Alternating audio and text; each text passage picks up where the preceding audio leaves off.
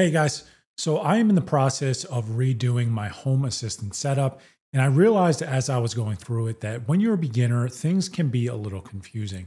So in this video, I want to go through a few tips generally aimed at beginners to help you potentially get a little bit more out of your home assistant setup than you currently are. Now, if you're an advanced user, these are probably going to be things you already know, and it might be a little boring. But for beginners, there's a lot of powerful things that you can do, but you kind of have to do it in specific ways to get the most out of it. So that's what we're going to take a look at in this video. Now, this is my home assistant dashboard, and I'm in the very preliminary stages of setting this all up. But the very first thing we're going to talk through is the Home Assistant Community Store. If you've never heard of the Home Assistant Community Store, I have an article I'll leave in the description that you can follow to just set it up.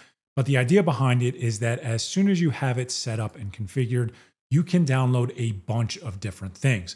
So this is how I go through and how I connect to my Habitat Hub. This is how I connect to my security system. This is how the styles that you saw, so basically the way that it looks here, that is stuff I got from the Home Assistant Community Store. So there's a ton of different stuff here.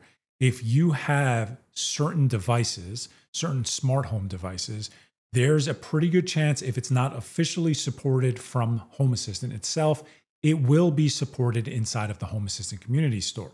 So this is something I think everybody has to download and install and will really give you some of the customization that you're looking for. So now with that out of the way, we're going to talk about actual Home Assistant functionality.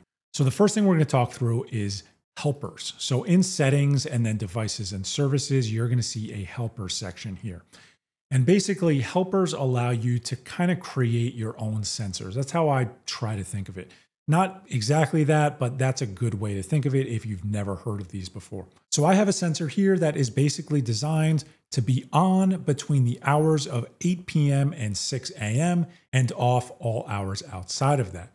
Now, the way that I did that is I selected Create Helper at the bottom right, and then I went through and found the time of day sensor. And then I had to just select the specific dates and times. Now it's important to note that for this specific setup here, I added the time and date integration that you can go through and add here. But the point of helpers are to really help you use them in other areas of Home Assistant. So you can interact directly with helpers, or you can use them like I did to automatically set certain binary sensors so that you can use them in other areas of Home Assistant. But if you go through this list, and Home Assistant is very specific based on your individual needs, if you go through this list, there are things that you can set up that you can use in other areas. So like I said, we're going to keep this very basic, but I have this sensor here that is on between the hours of 8 p.m. and 6 a.m. So how did I use that in other areas of Home Assistant? So the main area that I'm currently using that in is card visibility. So as you can see right here in this dashboard, you only see what's on the page. But as soon as I edit it, you're going to see a few more tiles here. So what these tiles are doing is that they're displaying at certain times of the day. So if I come here and I edit this one and I go into the visibility section, what you'll see is that I have a few conditions here that are evaluated to determine if this card should or should not show. So the first one is an or statement. And the way that I did that is I just added a condition and I selected or. So if we expand this, what you'll see is if the first partition for my alarm system, so my alarm system has two partitions, if the first one is equal to disarmed or the second one is equal to disarmed, and the entity state for that helper that we created earlier is equal to on, meaning if it's between 8 p.m. and 6 a.m., then we are going to show this card. So if any of those values is false, we're not going to show the card. So if I came in here and I changed this from on to off because we're outside of those windows and I save this, what you'll see is that it now displays. So I have basically the exact same setup for this disarm tile here. If I edit that and I go to visibility, so inside of here, I have 3 end entity states. So an end condition with 3 entity states. And the entity states are generally what I use, but there's a few other options here. Generally, you'll use entity states. But inside of here, this tile will show if the first partition is not disarmed, the second partition is not disarmed, and the state is off, meaning that we're outside of the 8 p.m. to 6 a.m. window. So when you think of this in functionality, you are looking at this in terms of the actual setup, but when you think of this in terms of functionality, what we're saying is if it's between the hours of 8 p.m. and 6 a.m., and either one of these alarm partitions is disarmed, then we're going to show that tile so that we can arm it. So then you go to bed, you wake up in the morning, it's after 6 a.m. And what will happen is that since both partitions are armed, the disarm tile will show up. So I can quickly disarm both partitions rather than having to go in here and disarm them manually. So the visibility of a tile is very, very powerful. But the example that I just provided was arming my security system and disarming my security system. So if we go into the configuration for this tile, what you'll see is that the entity I'm using is Alarm Night. Now, I don't have a specific entity for Alarm Night. I created one. And what I created was a script. So inside of the settings here, if you go to automations and scenes, you will see scripts here. So scripts I like to think of as things that you will interact with. So I want to go in and create a tile. And when I click it, I want it to perform some sort of an action. But it's a little more complicated than that because you can use scripts inside of automations as well, which we'll talk through in a second here. But we're going to focus on the Alarm Night. So if I click into here, what you'll see is that I have three options here.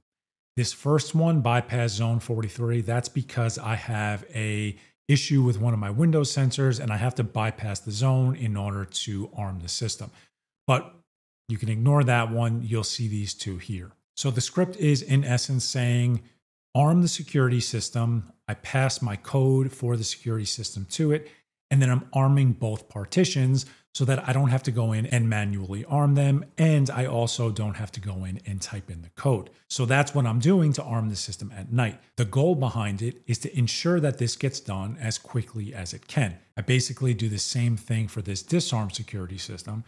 But let's say I wanted to go in and I wanted to change my thermostats every time my security system is armed away, meaning I'm leaving my house.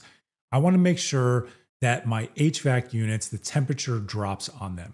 So what you're learning about me here is that I'm big into dropping the temperature of my HVAC units when I leave my house. But this is an automation that I set up. So when looking at automations, the way that I like to think of them is that they're actions that I want to perform without me having to do anything. So inside of this one, what you'll see is that the way that this is set up is that when the first partition goes from disarmed to armed away, and the HVAC unit is set to heat, because I want to do this specifically for heat, we're going to drop the thermostats down to 62 degrees. So the idea behind this is that you have to arm the system. It has to be set to heat because I don't want this to apply to cooling. So I don't want the air conditioner to turn down to 62 when I leave the house. So the state for the HVAC unit has to be heating and the temperature will then drop down to 62. So this is something that I went in, I armed my security system, and this will automatically be done without me doing anything. So that's kind of how I like to look at automations, but you can also do pretty powerful things. So like I said earlier, I was having a problem with my sensor. Basically, my security system would randomly go off. I knew which sensor was the problem, but I wanted to see if I could isolate exactly what was happening. Was it a situation where it was losing connection? Was it a situation where it was opening and closing, even though the sensor wasn't opening and closing? So I created another automation. Very basic. If this entity changes from closed to anything else, send me a notification. And as soon as I set this up, I saw multiple notifications over the next few hours, which indicated that this sensor is bad. I ordered a new one. I have to replace it.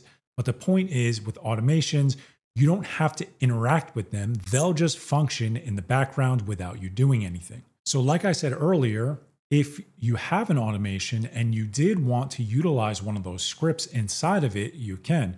So I just selected an action for the then statement, and I just typed in night, and what you'll see is my script for alarming night. So if you wanted to, you could set up a script to perform certain actions, and then inside of your automation, you can go in and utilize that. This is very powerful because if you have multiple automations that should depend on something. So let's say you had 5 actions that will always be performed and you want to use them in multiple automations.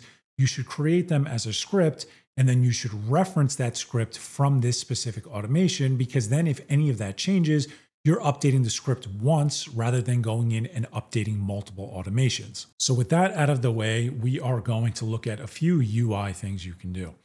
So one of the things I think is very powerful is having the ability to not navigate away from whatever dashboard you're on, but interact with that dashboard as you're using it. So an example of that would be, I'm going through and creating for every room where there are sensors, I want to create a dedicated button for it that when you select it will launch with all of the sensors inside of that area.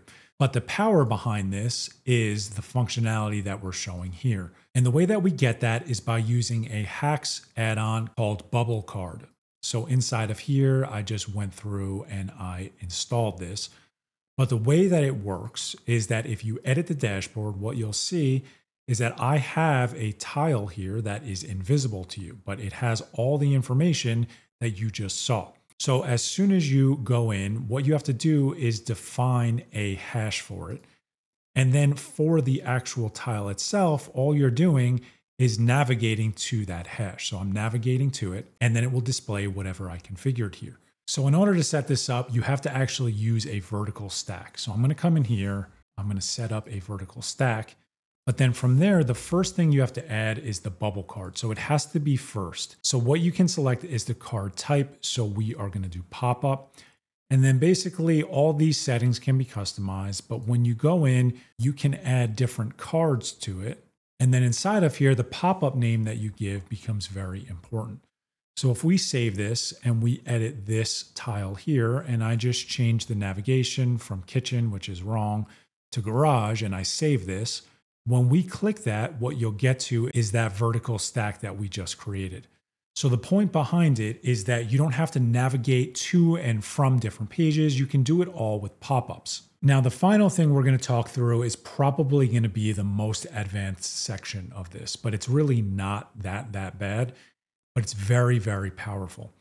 So if we edit this, what I'd say is that you have to get comfortable creating template cards. So inside of here, I like to use the mushroom theme. You don't have to, but if you get very comfortable with template cards, you can do a lot of powerful things. So what you'll see is that you have just about everything that you can customize here, from the icon and the icon color to the primary and secondary information, badges, pictures, etc. There's a lot that you can customize here. So rather than using the lock card, what I did is I created 3 buttons here for my doors. And what it does is it locks and unlocks the doors, and it tells you if the door is open or if it's closed. The way that I did that, we'll look at this living room one first. I used very basic if statements. So this is going to look a little confusing, but I promise you it's not that bad. So what I'm saying is if the state of this entity, so this is the lock for the living room, is locked, we're going to show the lock icon. If it's unlocked, we're going to show the unlocked icon. So if I come in here and I change this, what you'll see is that the icon changes to unlocked. If I change it back, what you'll see is it changes to locked. So that's the icon. I'm doing the exact same thing for the color. If it's locked, we're going to set it to green. And if it's unlocked, we're going to set it to red. So if I come in here and change this to orange, you'll see that the if statement is working properly. Moving down. This is going to be for the secondary information here. So what you'll see is it says closed. The reason I'm doing that is because I don't want to display the information on multiple tiles. So there's one door, it has a lock, and it's either open or closed. I want to use one template card to display all of that information. So inside of the secondary information here, I'm checking the sensor for that door. Off means closed, on means open. So if it's off, we're going to set the secondary information as closed. And if it's on, we're going to set it as open. So this is a very simple if statement. If, else if, end if. You don't have to know it. You just have to know if it's not this, check the else statement. So that's how I went through. I did the exact same thing for badges. So I'm using the little tiny badge that you see here. It will show open if the door is open, and it will show closed like it is now if the door is closed. And then the same thing for the colors, it's just green and orange. But let's say you didn't want to use badges and you wanted to have multiple. So this is a little bit more complicated, but it's still not that complicated. So this is a slightly more complex if statement, but it's really not that bad. So bear with me here. What we're saying is if the front door is locked and the front door is closed, we're going to display the color as green.